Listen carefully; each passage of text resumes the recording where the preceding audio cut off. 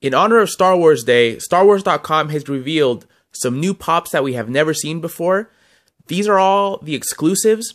I'm not going to show you the Wave 3 ones that we already knew about because you've probably already seen those, but these are the new exclusives that are going to be available in various stores.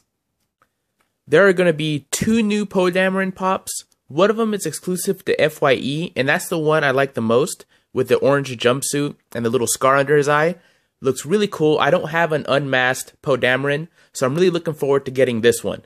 And the other Poe Dameron is him wearing his jacket and holding a blaster, which is really cool too. I'm liking the other one better with the orange jumpsuit. Not sure if I'll get this one. I might if I see it in the store, and this one's going to be a Hot Topic exclusive. This Yoda isn't an exclusive, but he looks really awesome, and we had never seen him before. They just revealed him today. He looks similar to the old one, but he's definitely got more sculpting in his head with his wrinkles and everything, and I really like how they put his eyelids a little lower on his eye. Just looks more like Yoda, and he's got some white hair on him. And this is Dagobah Yoda, so it's pretty much the first time we were introduced to Yoda in the movies, and he looks really good. I'm excited about getting this one. I don't have a regular Yoda, I just have a Spirit Yoda, so I look forward to adding this one to my collection. There are going to be 2 new exclusive Rey Pops, and they're both super cute. This one is from the end of The Force Awakens, when she meets up with Luke finally, and she's holding the lightsaber and holding it out to him. That's going to look really cool with the other Luke that they had already announced, the old Luke.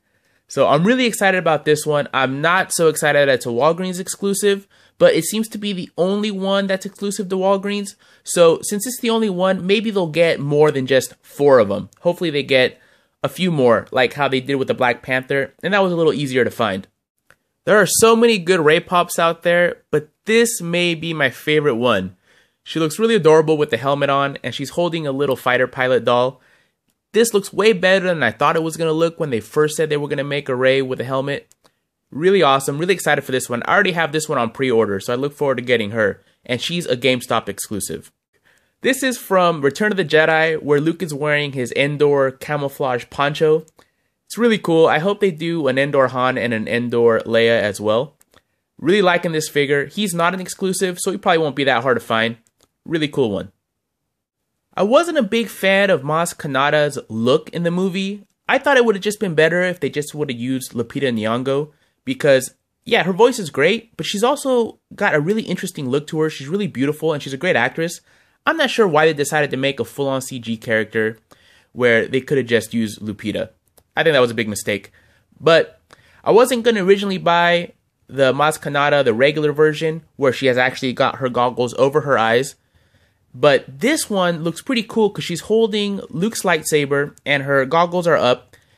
So I might pick this one up if I could find it. I'm not going to try too hard to look for it, but I would like to add it to my collection. And she's going to be available at Target. What do you guys think about these new pops? They're actually better than I thought they were going to be, and they announced a lot more than I expected. I'm really excited about the 2 Rey Pops. They're really cute. The jumpsuit Poe Dameron really looks cool. The Yoda is a big improvement over the old one, and Endor Luke is really cool. It just makes me want more Endor stuff, like maybe a Biker Scout pop ride, an AT-AT pop ride. Would be awesome. Just any Star Wars pop ride that's not a creature like the Dewback would be really cool.